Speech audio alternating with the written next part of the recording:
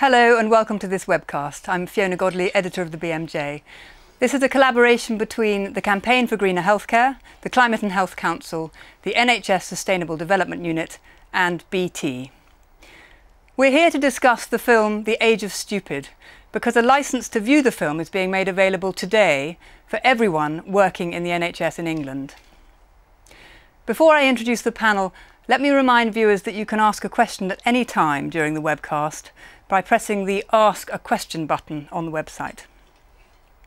And so to our panel. First we have Franny Armstrong, director of The Age of Stupid. Franny has directed 3 cinema-released documentaries which have been seen together by 55 million people worldwide.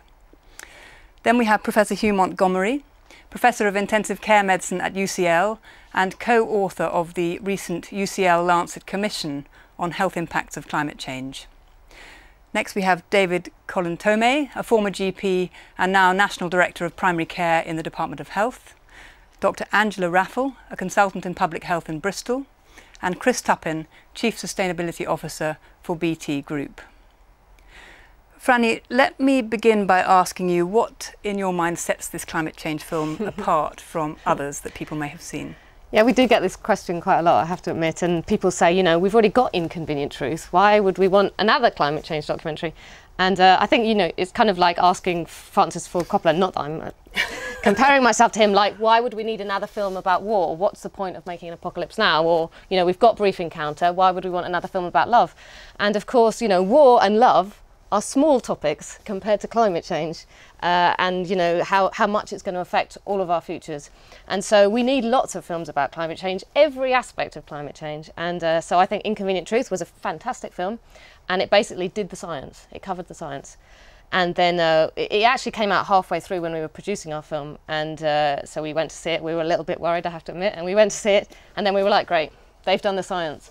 And we could actually take out, we used to have a 5-minute section on the science in our film, we cut it out after Inconvenient Truth because our film is the human side, you know, the human cost and the human implications. So.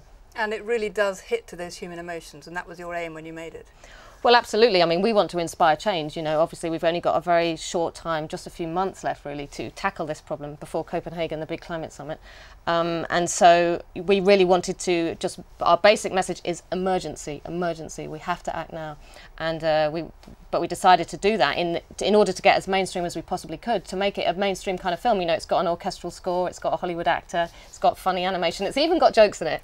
And let me tell you that getting a laugh I may have missed the jokes. It has some laughs, it has some laughs, and it's quite hard to get a laugh on climate change. So yeah, we made it as mainstream as we possibly could. And we are 5 months pretty well to the day to the Copenhagen summit. Yep. So time is short, is what you're saying.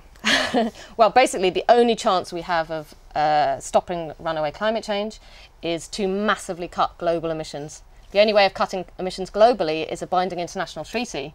And the last chance to get a binding international treaty within the timescale of the physics of the planet is at Copenhagen this December, when the UN comes together, all the world's leaders come together to make the new treaty, which is the successor to the Kyoto Treaty. And the really scary thing is that the best treaty that's currently on the table, obviously they don't make it at Copenhagen, they're working on it for years, the best treaty currently on the table is the EU kind of UK position. If that got accepted, which is a massive if, and then if those emission cuts got made throughout the rich world, that would give us about a 50-50 chance of not hitting 2 degrees and then not triggering runaway climate change and not, you know, creating the greatest humanitarian catastrophe ever known and hundreds of millions of people dying. Our elected leaders are giving 50-50 at best. Where is the public outcry?